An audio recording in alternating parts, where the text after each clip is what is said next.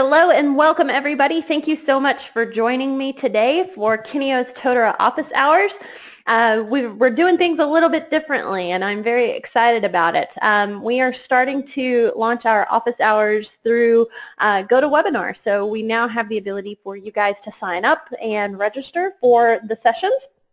And I hope that you're finding that helpful.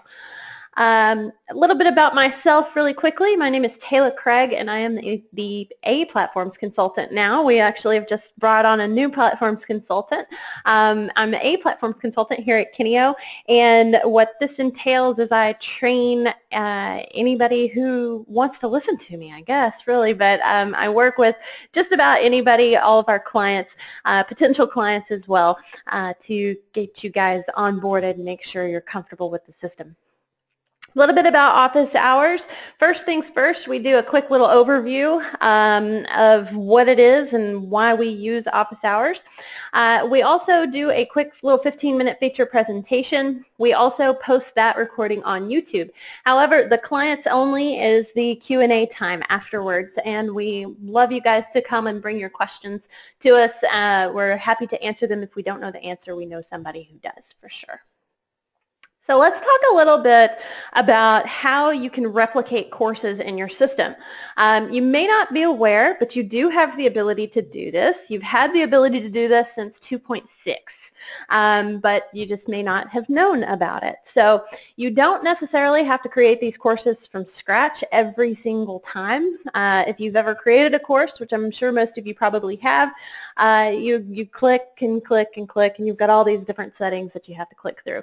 But if you have that perfect template, or the template that you use every single time, and you'd like to replicate it 100 times and then just give it to the person who needs it, you can absolutely do that, and you do have the ability to do it. So let's go ahead and move this off the screen.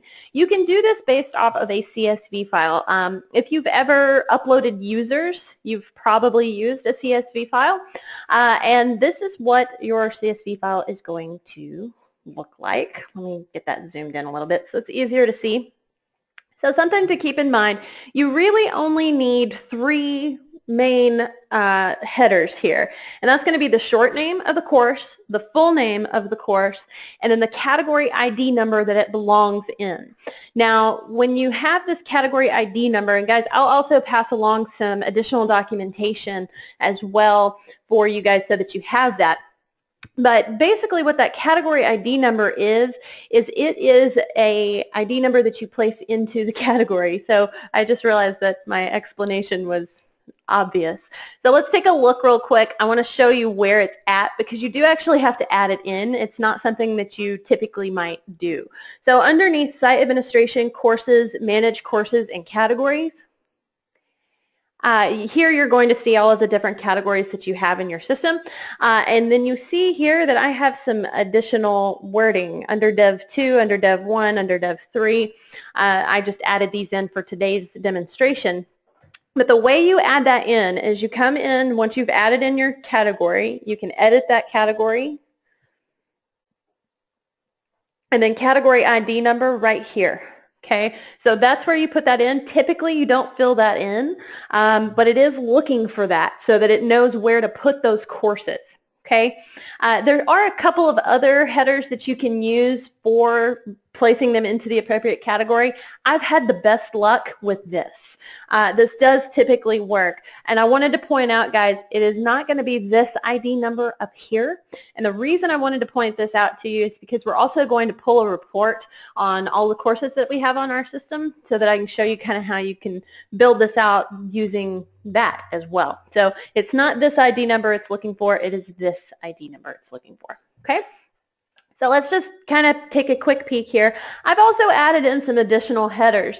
I've added in summary, so that is going to populate the summary for the course. I've added in news items because I don't typically like to show news items. I just want to turn them off from the get-go, and I can do that here. I also typically don't want to show my grades to my users, at least in a corporate environment. Typically you don't, so I want to turn that off. But if you had a 1 in there, it would be turned on. Okay, so that's kind of how that's going to work.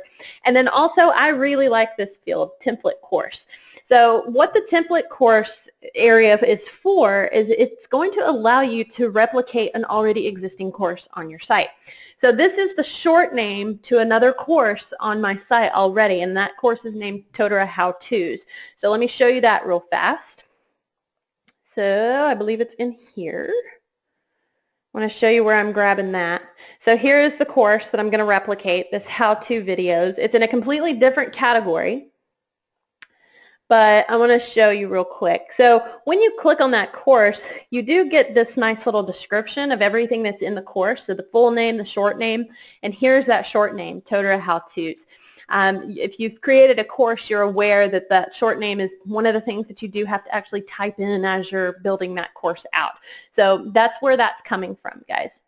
But what it's going to do is it's going to actually totally copy that course and create a brand new course with all that same exact content, which is really nice. And then I have another one. I think that one's a quiz, different quiz types or whatever, and the name of that template course is QT, or the short name is. Okay, so you have the ability to do that. Now I'm going to show you a couple of different ways that you have the ability to replicate these courses. You can do it off of a template course just inside this file, or you can do it another way, and we'll talk about that as well. So I'm going to go up here. I'm going to File, Save As, Computer, Office Hours. This is where I'm keeping it. For those of you who maybe have never worked with a CSV file, you do actually have to change the file type to CSV, which is a comma delimited file. So you're going to drop down that file type, and you're going to come in here and grab CSV and then save that. I'm going to go ahead and replace it. Okay, and it will pop up if you're building this in Excel. You can do this in a text file as well. Either one will allow you to save it as a CSV. I personally prefer Excel. It just gives me the ability to filter and all that good stuff. You can also do this in Google Sheets if you're a Google shop. Now, it's going to prop up if you're using Excel. Are you sure you want to do this? You're going to lose some of your features. We're really just doing the text side of things, so we don't have any features that are going to be lost. All right, so how we do this, we're going to go in here underneath Site Administration, Courses, and we are going to go to Upload Courses right here. Click on that. Okay, so this is going to give you an area where you're going to drop it. You're telling it what the file is, so I'm going to grab the file off of my computer, assuming I can find my folder. There it is. It's on another screen. Okay, so here I have course file. That's the one that I was just working in. So I'm going to grab that, drag and drop it in. Once it kind of turns where it's a link, and yours may look a little bit different because of the theme, but once it turns where it looks like a link, you see that it has loaded. You don't have to do anything with any of these other situations. You may want to change this preview rows if you're loading in a really whole bunch of courses, more than 10. You may want to see the preview for those. The preview is just kind of nice because it shows you if you had any errors or if something didn't work. Okay. Now, you do have some options as far as your import options. You can create all new courses and skip existing ones. So if you have a list of all of your courses, and I'll show you how to get a list of all of your courses out of your system just using reporting. It's really easy to do. So if you have that, you can skip over the existing ones if you want to. Create all and increment short name if needed. So what that's going to do is it's going to create all the courses basically and kind of name them for you and put a 1, 2, 3, 4 out there. Create new courses and update existing ones. So if you have updates that you're making to existing courses, you can actually do that here. And you can also choose to only update existing courses. Guys, this is really similar to just your regular user upload, which is not HR import. So there's two places where you can upload users. We may have to talk about that in another session. Okay, so I'm just going to say create new courses only, skip existing ones because I don't really have any. And then what that's going to do is it's going to kind of block out all this stuff. I don't have the ability to use it. But if I wanted to, I could say create new courses, and then it's going to tell me, give me options, okay, what do I do with the existing courses, right? So that's what this is applying to here. Okay, so that's what's happening there. But I'm just going to say create new courses and go ahead and hit the preview button. So it's going to work just a little bit here. It's a good sign when it spins for a minute because that means it's actually running your file and it's actually doing what it's supposed to be doing. If it immediately brings you here, chances are it's going to be good that you're probably going to have some red X's. Something didn't work in your file. But in my case, it did work in my file, so it is showing me little check marks. And I see that new course 1 through 4 were created. Now, I do have some additional import options that I see here. So we still, again, we're just on the preview screen here. Now, in this particular case, we had in our file, we had the template. So if we look back at our file, this was the template course that I wanted it to replicate. So I'm allowing myself basically to replicate two different courses, a couple of different times. If you were wanting to replicate just one course a whole bunch of times, you can drag and drop the backup of that course in here, and it will replicate just that one course however many times you had it in the file. Okay, so you have the ability to do that. You also have the ability to choose here a few other additional things about that course. So basically the settings that you would set, but this is going to apply to every single course. However, guys, one thing that you might be aware of, in my file, I already answered some of these questions, like which category it belongs in, and visibility and course start date, some of that stuff. I already answered some of those things in my file. So what's going to happen is if I don't make any changes to this, my file is going to overwrite it. Okay, but if I do make a change to this, then it's going to place them whatever I did here. Okay, so I'm going to go ahead and I'm going to click on Upload Courses. So again, it's processing, so that's a good thing.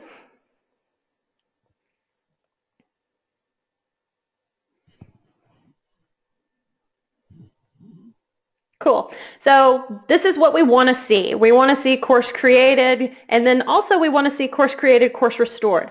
The reason I like that course restored is because if we jump back to our file, remember, we're replicating this Totara How-Tos course.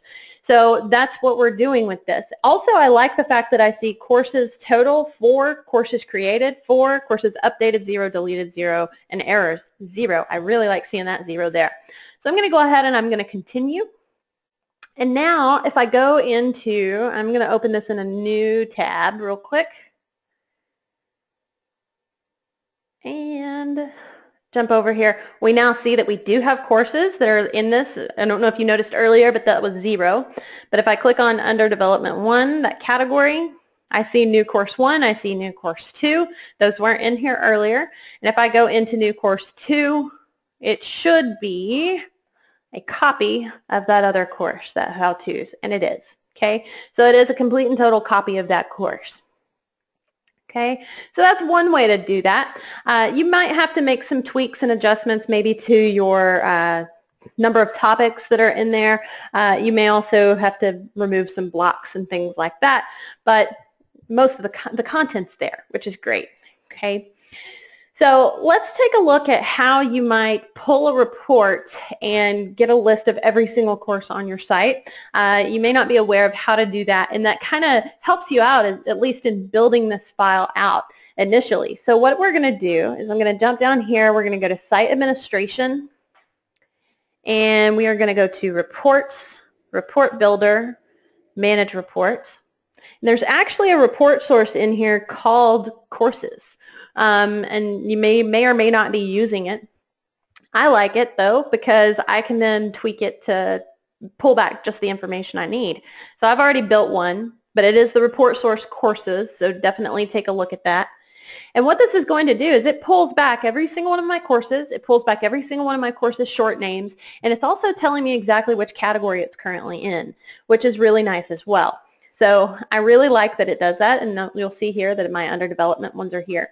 Now earlier I made a big deal about the category ID number.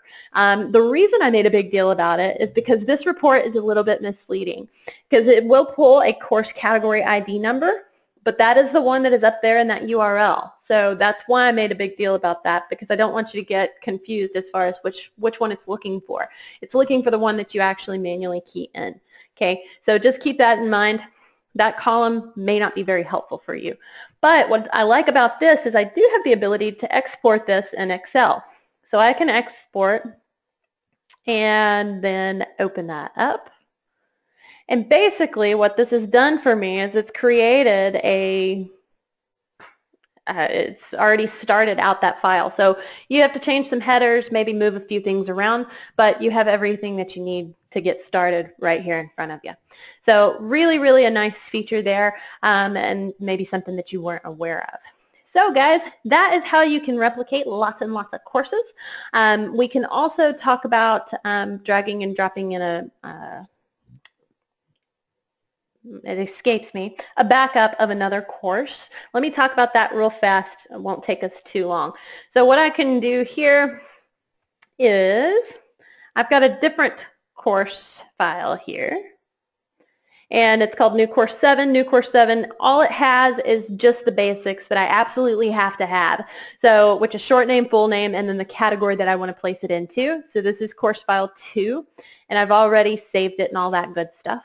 So I'm going to drag that over here, if I can get it. There we go. Okay, so that's loading in, and I'm going to go ahead and preview. Now what this is doing, guys, is I'm not creating a template using the CSV file. I'm going to use a different option to do that. I'm going to restore from a backup file. So if I come in here, I've made a backup of a course in my system, and here it is. I've got it. I've downloaded that backup. So I'm going to grab that backup file. I'm going to drop that in now. Okay, and then I'm going to go ahead and upload the course. And what it's going to do basically is it's going to restore that course for me. So it's saying course created, course restored. And if I go to find that one, and I believe I placed it in here, and it should be called New Course 7. There it is. If we take a look, it should have all of the content in it that that backup had as well. And that was a backup of the same course that we saw earlier. So really, really a nice feature. I'm not sure if you were aware that you had it, but you do. And I will pass along some documentation as well. All right, guys, that's what I have for you. Let me go ahead and open the floor up to you for your questions.